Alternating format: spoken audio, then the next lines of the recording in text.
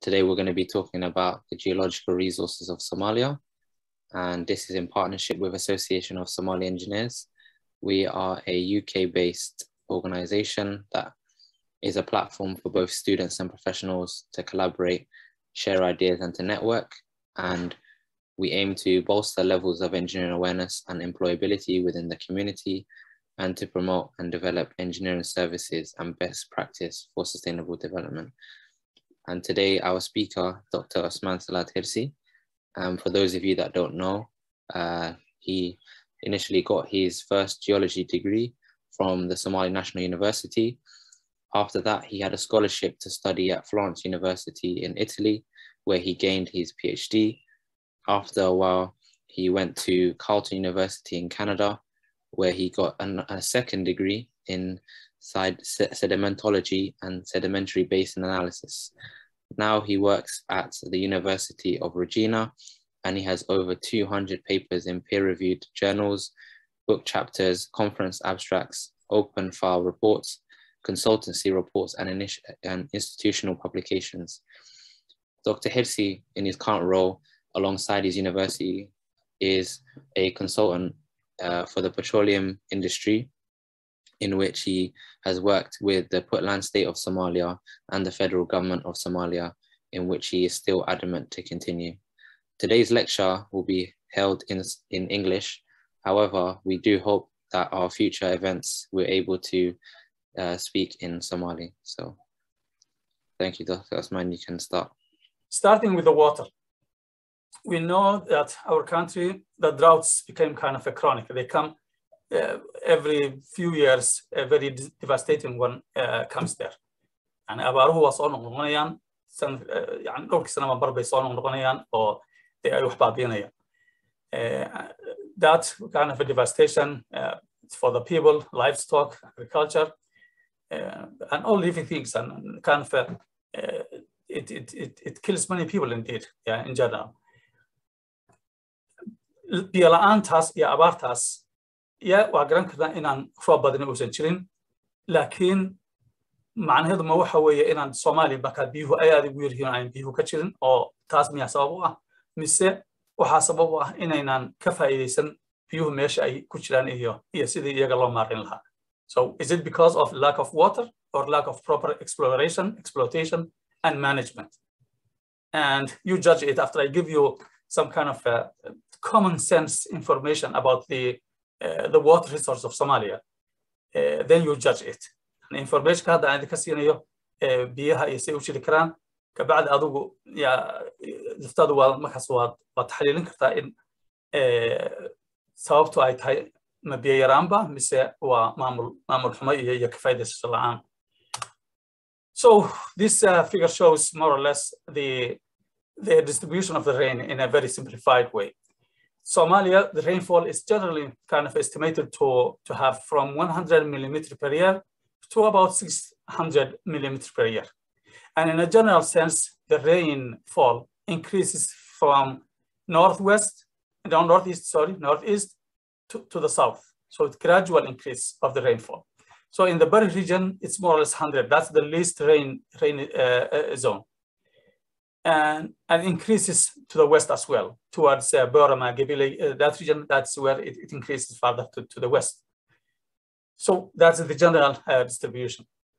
We have two seasons of rain, April, June, that is the good season, the spring, and their season, which is September, October. Yeah, we may miss sometimes and we may get sometimes. And then also the intensity, how much we get is, but overall, this varies from 100 to 600 millimeters per year.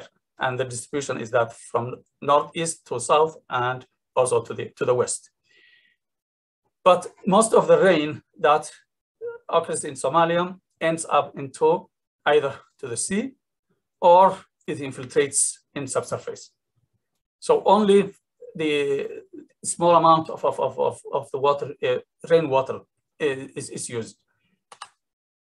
So here's the more topography and water flow. If you see here the topography of Somalia, we have two major rivers that are more or less perennial. They exist almost all the year. Maybe Shabelle region may become a bit dry every other time, but Juba is permanent. It's constant. And here in Juba, it goes into the ocean, into the Indian Ocean.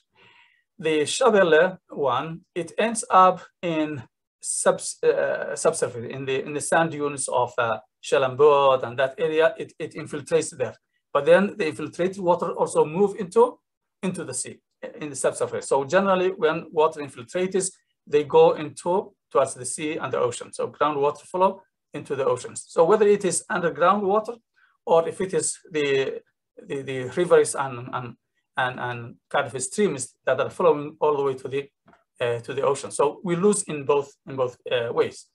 So besides the Shabelle River, the other major ones is the Nugaal stream or Nugaal Valley. Yeah, taking water from Togder all the way down, and then it goes into Ail. So it contributes. When it's rainy, it takes all that water into the Ail and into the Indian Ocean. So we lost it. Another one is the Daror Valley, and it takes all the way, if it reaches there, into the ocean as well. So it seems that we are losing all that water. In the northern part, just north of the mountains, it also ends up into the Gulf Island. So all these kind of streams, when it rains, they take water into it, and even in subsurface, they take into the sea. So we are losing quite a big time the amount of water that is available from the rains. Here, of course, people have every reason to be happy when it rains, because rain is life. It's the life. But it has also devastating consequences. Yeah. So besides giving relief to the people and all living things, the rain is also destructive in many aspects, in many occasions. Here, for instance, the cyclone in 2013, yeah, it destroyed quite a lot. Yeah.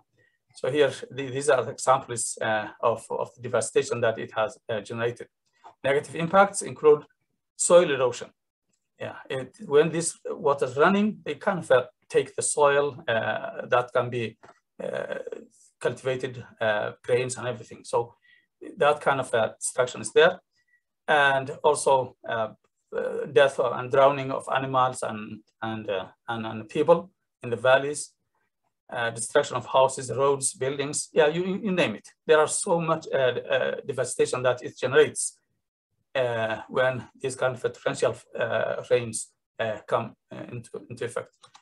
Here again, example of the Nugaal flash flood in 2013 from that cyclone. Yeah, you see here, for instance, this is the mainland of Nugaal, the flat land of Nugaal. And you see, it looks like an open sea. Yeah, see, very kind of a wide area that has covered it.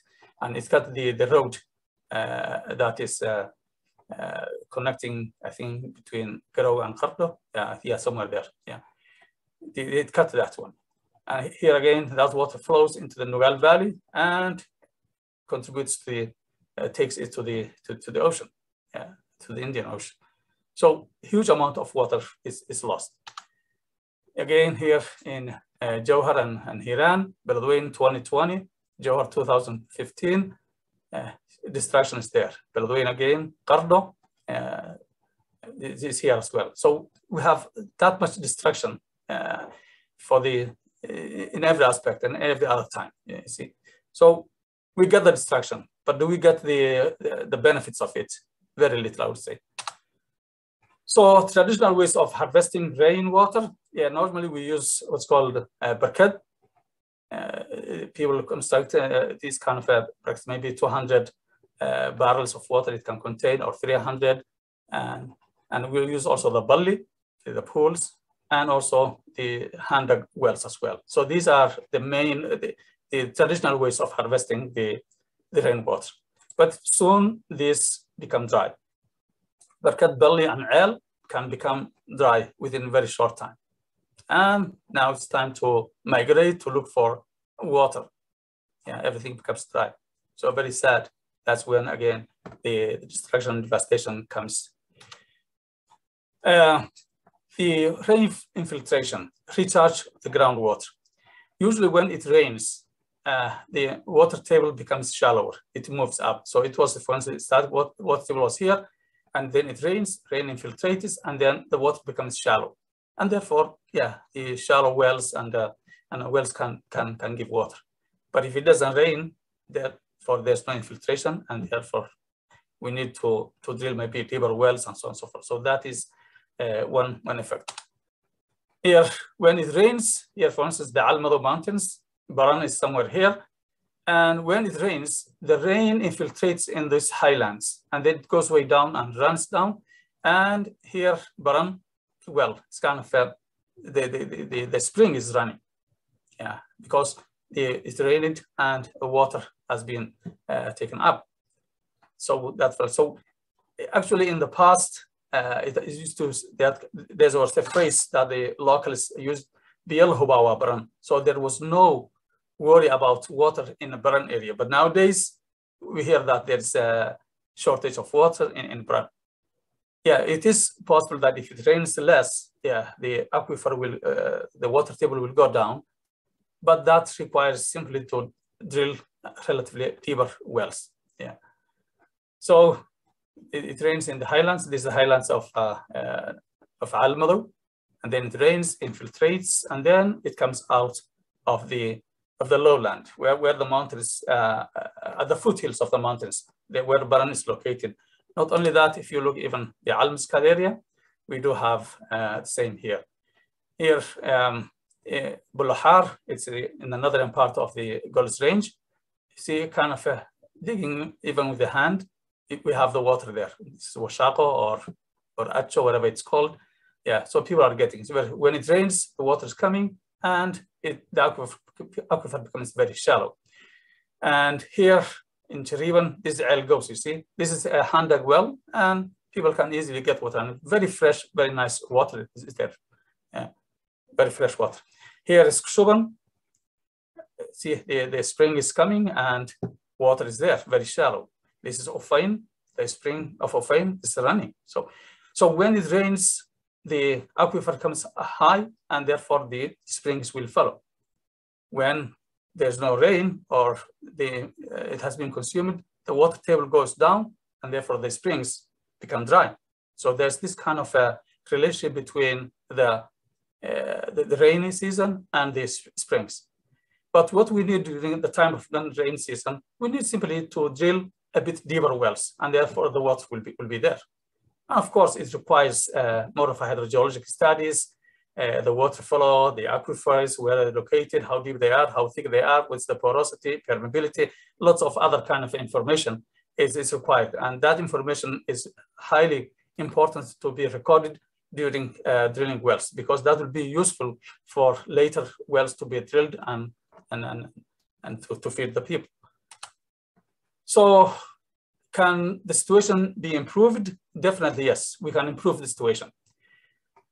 One thing very important is that digging dams, building dams and digging wells. Yeah, dams in La Somalia, here how we're building water dams that capture the water during the rain season. Currently, most of the rainfall goes into the oceans. And hadda badda ay biyo ku dhamaadaan, laakiin waxaan u baahannahay inaan aanu samayno dams biyihii lagu qabto. And actually, importance ka dams ay leeyihiin can be summarized into 3 points. Number one, waxa weeye reduction of the soil erosion. In ay yareeyaan nabaadguurka yareeyaan. Markii biyihii la qabto, running waterkii oo ciid iyo wax walba sii xaalufin sii qaadaya waa yaraanaya. Number one. Number two, waxa weeye short term or water policy. Biyaha meesha lagu qabtay muddo 2 bilood ilaa 3 bilood ah baa laga yaabaa inay ku jiraan oo dadkii iyo xoolihii ay ka faa'iideystaan oo ay cabdaan. Lagana yaabay haddii 2-3 bilood ay biyihii joogaan oo laga faa'iideysto in roobkii kale uu ku soo gaaro markaas yani si joogto ah loo helo biyo. Midda saddexaad waxa weeye recharge. Biyahaas ku faafaya meesha daamka laga dhisay gadaasheeda waxay recharge ku sameynayaan aquiferkii, dhulkii bay galayaan. Markay dhulkii galaan, they kind of recharge aquifer, and then therefore the water table comes up, and therefore ceelashii will be producing water. So 3 kind of important uses: reduction of soil, catchment of the water and also the recharge of the aquifers. Very important. Actually, construction of dams has started, and very good example is the one done near Hargeisa, Humbawena Dam, near Hargeisa. So that has been built in 2017, quite very useful. And also in Bandarbayle area, we have here the Biogudud Dam. So this has been built as well, yeah. And there are quite many. This is simply examples of this, but quite a good number, I would say. I don't know exactly the number, but maybe 20s or 30s were built in these two areas, two regions also. And still, it seems at least these two administrations are aware of this, and hopefully they will continue doing more. So in summary, there's no shortage of water in Somalia, but it requires better exploration and storage system, and also responsible and sustainable exploitation and management. يعني waxaa loo baahan yahay waxa weeye in biyihii roobka laga faa'iideysto oo looga faa'iideysto in la qabto iyo in markii ay dhulka galaanna ceelal mataqaana loo qodo dadkii. Marka I'm sure haddii xoogga la saaro arrintaas in mataqaana ay yaraanayso effectiga iyo dhibaatada dadka ku imaanaysa xagga biyo yaraanta iyo biyo la'aanta. And Soomaaliyana meel aan yani imagine gobolada ugu roobka yaraa oo bari haddii ilahoodii iyo wixii ay saa u soconayaan meelaha kale oo mataqaana ka roob badan ee waxaanu filaynaa in biyo fara badan ay dhulkii ceegaagan ay ku jiraan. Marka waa in la qodaa yani waxa weeye Gedo region for instance example aan soo qaato waxa weeye maybe rain ka daa roob ka daa about 400 to 500 millimeters way. In badan malaha Juba River bay galaan oo badda ku shubaan laakiin infiltration badanna waa dhacaa. Marka waxa hoos ceegaaga biyo badan baa hoos ceegaaga waxa loo baahan yahay dadka in ceel loo qodo. And the same other regions are the same as well. So biyo la'aan ma jirto laakiin waxaa jira exploration la'aan inaan mataqaana ceel loo qodin ama aan waro loo samayn ama aan dams loo qodin. That is the major thing. Waa laga raysan karaa haddii hawshaas ay maamulada meesha ku leeyahay dawladda iyo dadka meesha maamulka joogay ay u istaagaan. Haddii xitaa taas aysan dhici karin waxaan ku talin lahaa xataa in dadka localka ah ee mataqaana gobol walba degan inay iyagu istaagaan oo ay contribution ku sameeyaan siday daamiga ay u samaysan lahaayeen.